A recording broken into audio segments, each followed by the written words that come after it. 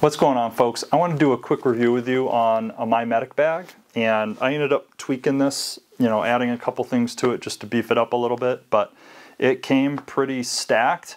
Shipping took a while, but just a great bag to have in my opinion. Everybody in their house should have something, a pouch, a go-to, something you can just grab and start to deploy if something was to happen. But this is different than what I would carry with my EDC. This is going to have a heck of a lot more to it. So let's break it open, show you what's inside. If you don't mind me using my kid's pop-up table, I think we'll be fine. My legs might be hanging out the bottom, but I'm out of tables at this point. So let's jump into the bag. All right, so starting with the bag, you're going to have Molly on the front and back with Velcro on the front and a breakaway Velcro here to open up a sling. Looks like a sling. You'd be able to sling this over your shoulder. You've got the Molly straps here as well. And this little badge is tearaway as well, Velcro. So when you open this up, I gotta be careful because this is gonna fall apart. This is what you get. You're gonna have a couple of tearaway kits that I'll get to in a minute. So if we start with this side here, I added these gauze kits just because I didn't think I had enough gauze in here, and some compression bandages. Got 3 of those. 2 of them came with. I added the 3rd to be able to apply some pressure. A rat tourniquet. There probably wasn't enough room for a cat in here, so I'm probably going to replace this with the cat, but it's nice to have one nonetheless. Space blanket. A couple of those came with the kit. I dispersed some of these to make room for some other things. You'll see they have like the paracord here. They've got a preparedness kind of mindset and tweak to the bag, which I really liked about it too. A emergency pressure bandage, so similar to what like an Israeli bandage is going to do for you. This is nice to have if you've got some heavy bleeding. Glucose, so if you need to get that into somebody's system to bring them back if they're diabetic. Under here, you've got a burn kit. So I added this one on top of this burn kit. This is what came with it, with some burn shields, they call them. And I hate burns. They're nasty. It happens a lot, especially with kids. So I got some extra of that.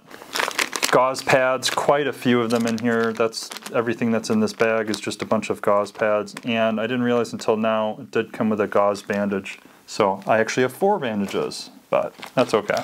Just a light stick. I probably will never use this, but it's kind of nice to have, right? I do have that flashlight as well. These are some nylon sutures. I added this to the bag, I believe. This came from MyMedic, but I added it to the bag. Kind of a custom configuration. Just nice to have. A couple chest seals. I'm not going to trust these more than the high fins that I have and that I carry with me everywhere, but there's 4 in each, which is kind of nice. Quick clot. We also have a cold pack. This is going to be nice, one-time use. Once you pop this little bag inside and you mix it around, the chemicals mix, you're going to have cold. So once these are used, they're done. A decompression needle. Electrolytes. So if you are not hydrated properly, you're not getting the electrolytes, you're going to lose all of that unless you replenish them. You're going to have some problems. So these tablets are really nice to have. I have that in my everyday carry bag as well. Miscellaneous tools, thermometers, light with a pupil gauge, tweezers, some miscellaneous medical instruments. Triangular bandage. These are great for just many things, but I would probably use this as a sling more than anything else. Eye wash. So if you get something in your eye, which happens to me all the time, working on vehicles and whatnot, this is great to have around. Medical shears if you need to cut clothing or other things, bandages, etc. Got some tape. This is a splint. So you'd be able to splint your arm or leg, one of your limbs if something was to happen. I don't know how durable this is going to be, but it's better than nothing. And some elastic bandages. Love these things. Reusable if you don't get them covered in blood, of course. Great to have. Airway kit with some adapters here. I got this extra, did pay extra for it, but I do know how to use these, and hopefully wouldn't need them, but have them if you do. I recommend training on these. Don't just wing it. You're sticking a tube down somebody's throat or through their nose. It's not something you just want to wing. Miscellaneous band-aids here, different sizes, some butterfly bandages. You know, I just threw these in here. They did not come with the kit, and that's because I have kids. Lots of little cuts and scrapes. I am not going to know how all this goes back together. I'll have to watch my own video. So this is a tearaway kit I was telling you about. This is a stop the bleed kit. So if there's hemorrhaging, I'm going to rip that off and run to wherever, or grab the bag. It's not that big. So this is going to basically replace the need for stitches, or at least help to stop the bleeding until you can get some stitches, get to a hospital. Nitrile gloves and a bandage kit. So probably have my band-aids in here. Assorted bandages for elbows, knees, and fingers. So it did come with band-aids. I'm sure they're better quality than band-aids, at least I hope they are. These kits here, you can buy these separate. You don't need to buy this whole big bag here, and there's even a bigger bag. It's actually a backpack full of medical equipment. This is a skill level basic. So it's kind of nice you have the skill levels here. Super Skin, which comes in handy for many things. You know, if you've got blisters or you're starting to get blisters on your feet and you're walking, this will be great for that. And wound closures, similar to the butterfly strips.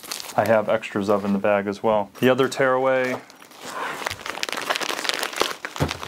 you've got some miscellaneous pouches here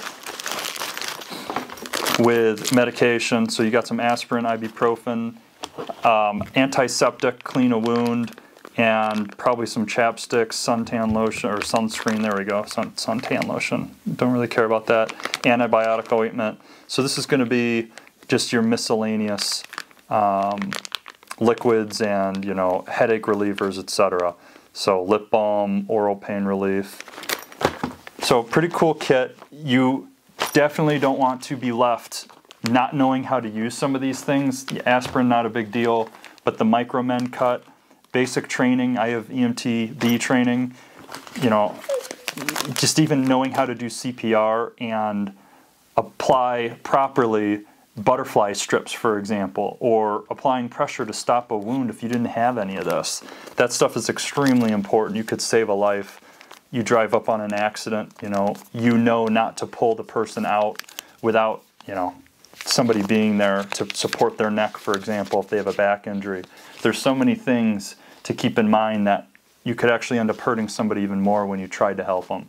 If you ended up liking the video, don't forget to hit the like button and just subscribe if you want to see more content like this. I do everything emergency preparedness. So what did you think of the bag? What did you think of the contents? Would you add anything? Let me know in the comments. Until next time.